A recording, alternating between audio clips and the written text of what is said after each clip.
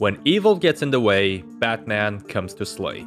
In the DC universe, one of the most iconic and complex characters is Batman. While Batman may not possess any superhuman powers, he has a very unique psychological profile. In this video essay, we will take a closer look at Batman and analyze his psychology, motivations, and how he breaks others mentally. Batman, aka Bruce Wayne, is someone driven by a strong sense of justice and an unwavering determination to rid Gotham City of crime, which stems from the tragic murder of his parents. Bruce Wayne is also haunted by the trauma of his past, mainly the loss of his parents and the corruption and violence that has plagued Gotham City. This traumatic event has shaped his entire life and fueled his relentless pursuit of justice as Batman. I'm vengeance.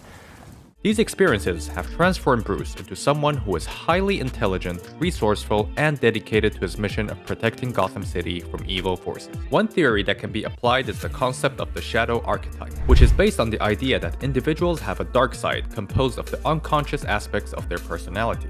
The shadow archetype represents the darker aspects of an individual's personality, such as repressed emotions, desires, and fears in Batman's case. Batman's shadow archetype is manifested through his alter ego, Batman. Bruce Wayne uses Batman as a means to channel his repressed anger, fear, and guilt, which allows him to maintain a sense of control over his emotions and actions. This psychological theory is relevant to Batman because it highlights his internal struggle and his ability to use his darker aspects as a source of strength. As Batman, Bruce Wayne can confront his deepest fears and channel his anger into a force for good. However, this also means that Batman can sometimes be consumed by his darker nature, making it difficult for him to maintain healthy balance between his two personas. What really sets Batman apart from the others is his fearlessness, combined with his mastery of mental warfare. Think about the possibilities of someone who is afraid of nothing and a master of mental warfare. What would their lives look like? In the Dark Knight trilogy, Christopher Nolan explored the impact of fear on Batman's psyche. Fear is a key component in shaping both Batman's identity and his approach to crime fighting.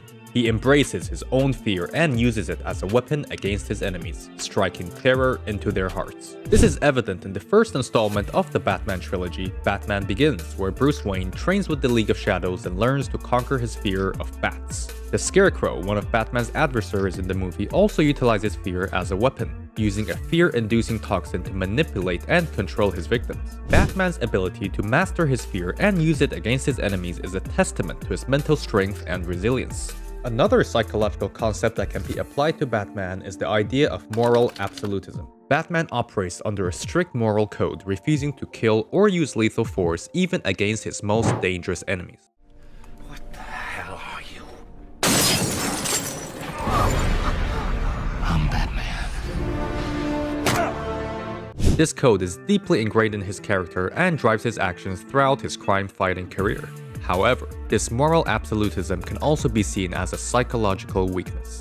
Batman's refusal to kill someone can sometimes put him at a disadvantage against more ruthless enemies who are willing to do whatever it takes to achieve their goals. This conflict between Batman's moral code and the harsh realities of the criminal world in Gotham can create internal turmoil and emotional strain, adding another layer of complexity to his character. It's also important to consider the role of trauma and loss in Batman's psychological makeup. The death of his parents is the catalyst for Bruce Wayne's transformation into Batman, and this loss continues to haunt him throughout his life. Don't be afraid.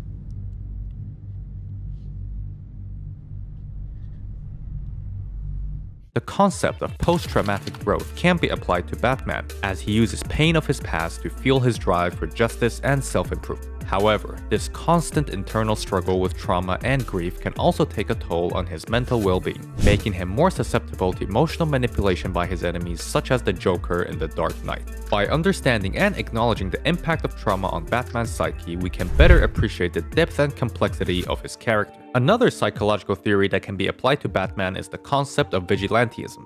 Vigilantism is a form of self-appointed law enforcement, where individuals take the law into their own hands without the authority of the legal system. Batman's vigilantism can be seen as a response to his belief that the criminal justice system in Gotham City is fundamentally broken and corrupt.